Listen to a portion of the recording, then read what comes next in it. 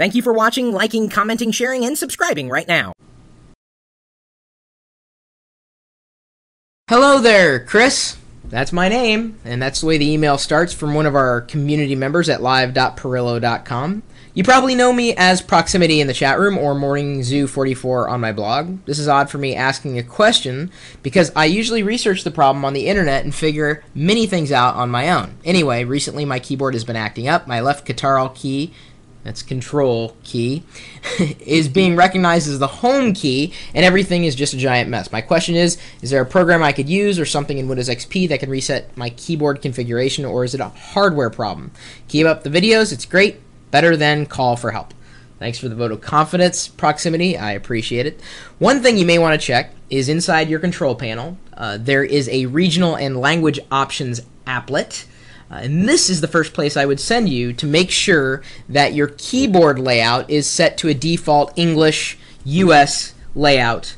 And if this isn't the case, then chances are something else may be awry. I don't know if it's necessarily a hardware problem unless you were using a different keyboard to type that message. If you go into the regional and language options applet, click the change keyboards button, and then you'll be able to flip through a list of language options, and you probably have more than one language installed if it's Windows XP. On Vista, I only have the English language installed just because, well, that's the only language that I speak. So if changing that doesn't work for you, you may have to download a keyboard remapping tool, and there are plenty of them available, free and shareware, that will allow you to map one key to actually be another key, even though, I mean, the key's face is not going to change that much, but when you press it, you may be able to change the way it works.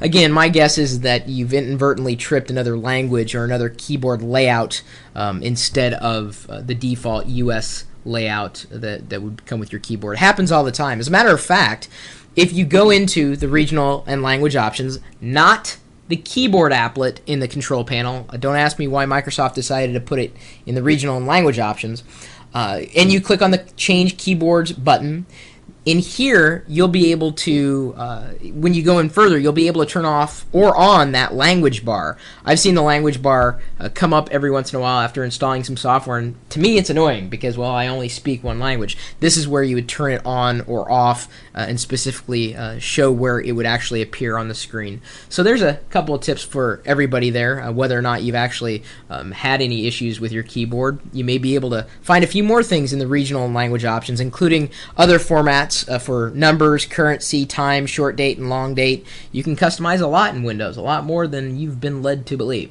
Well, that's my guess. If anybody else has a different idea or maybe knows of a specific keyboard remapping tool that they swear by, we'd love to hear about it. Either leave a follow-up comment or swing by the chat room, meet Proximity, shake his hand, maybe he'll autograph his email. I doubt he would do that. Well, anyway, we're always live on the internet at live.pirillo.com.